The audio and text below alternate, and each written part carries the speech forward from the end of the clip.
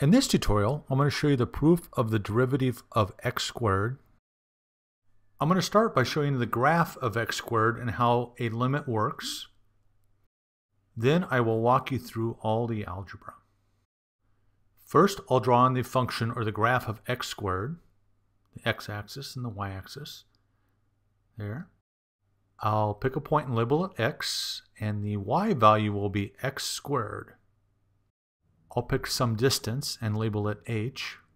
So the second point is x plus h. And the associated y value will be x plus h squared. If I wanted to estimate the slope of this function between these 2 points, I could draw a straight line because I know how to calculate the slope of a straight line, but there'd be some error, the red there.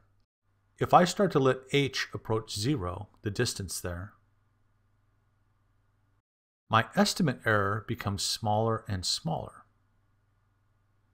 I draw a straight line and the error, the red area, is much smaller than before.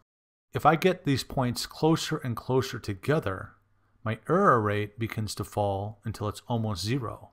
And in fact, if they're almost touching, almost 0, the error rate is very low. This is also known as a tangent line.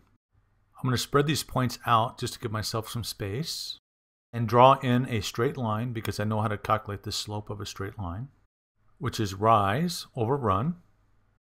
I'm going to move the lines and the words rise and run, and this is what you're probably more familiar with. Nonetheless, the slope is rise over run, and the rise is x plus h squared minus x squared divided by the run, which is x plus h minus x. Now I'm going to use a little bit of algebra. X plus h squared is just x plus h times x plus h minus x squared, and that completes the numerator.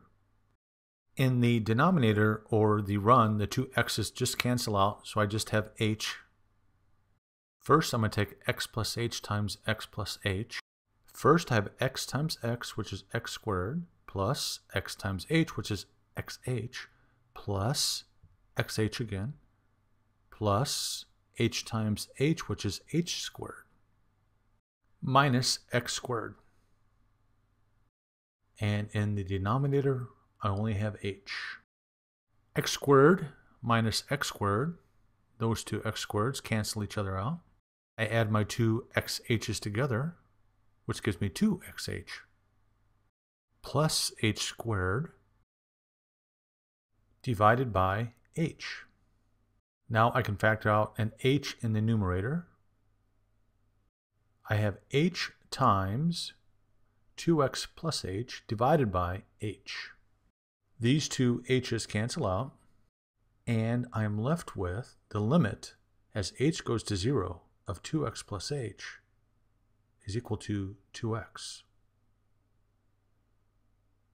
I'm going to show you that more formally. Since h is approaching 0, we can just kind of ignore it. That h is ignored, so it's equal to 2x. It turns out that the derivative is the slope of the tangent line. And again, this is the formula for the slope, that part of the equation. And graphically, it looks like this, where the f of x plus h is the rise and h is the run. I'm going to check my answer using the power rule. So I take the exponent, which is 2, and move it down in front and multiply it times the whole thing, subtract 1, and I have 2x to the first power, which is 2x. So it all works out.